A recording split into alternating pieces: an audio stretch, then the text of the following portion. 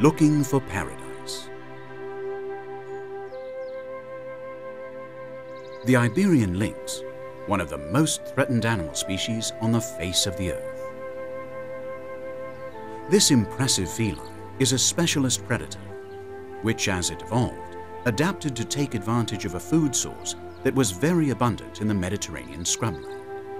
In recent times, the populations of Iberian rabbits have been decimated in the lynx's habitats, which has aggravated the feline situation.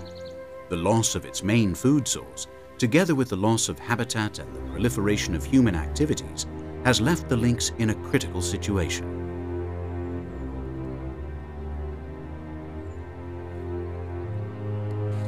Today, the lynx is found only in the Sierra Morena mountain range and in Doñana National Park. Their populations are fragmented over a large geographical area full of obstacles and dangers.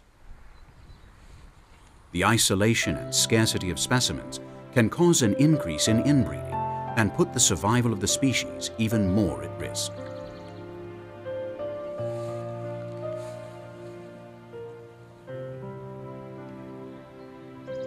This situation makes the need to intervene urgent. It may be necessary to move some of the animals, not only among the existing populations, but also to new territories that meet their needs.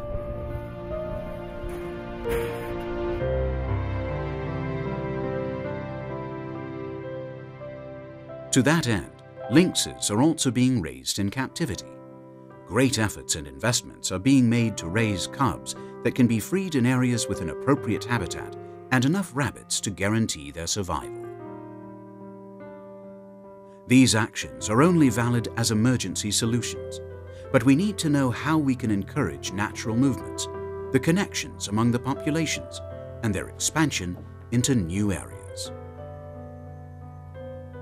The team of Dr. Eloy Revilla is studying the movements of the lynxes and their behavior when they spread out over a territory. It's a question of seeing the landscape with the lynx's eyes, of interpreting their needs and requirements. To do that, for more than 20 years, the researchers have followed 30 lynxes marked with tracking collars that have spread over the territory. Their movements, recorded with this procedure, can be interpreted in relation to the characteristics of the terrain, and models can be drawn up to help us understand the patterns of their movements. In these years of study, the researchers have obtained surprising results.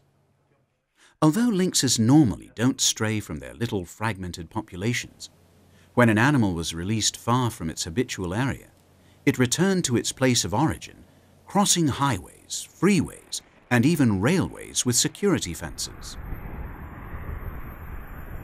Long journeys represent big risks, and the animals aren't normally willing to run those risks.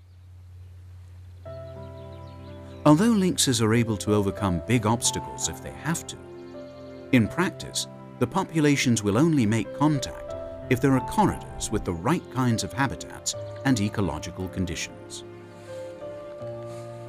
Thanks to the models they have developed, the researchers have been able to see that the type of habitat is decisive for the lynx to spread, and that this doesn't happen merely according to the distance, as was hypothesized up to now. Just as with humans and many other species, young lynxes take greater risks than the adults, venturing into open areas, especially at night, although there can be no doubt that their preferred habitat is Mediterranean scrubland. The success of their adventure to eventually establish themselves in new territories depends on the habitat they must cross, but also on a multitude of unpredictable factors. In fact, it is a stage in their lives when many are killed in accidents. There is much we have yet to learn about the Iberian lynx. Its behavior is truly fascinating, but what's more, It's the key to continuing the work to manage to save it from extinction.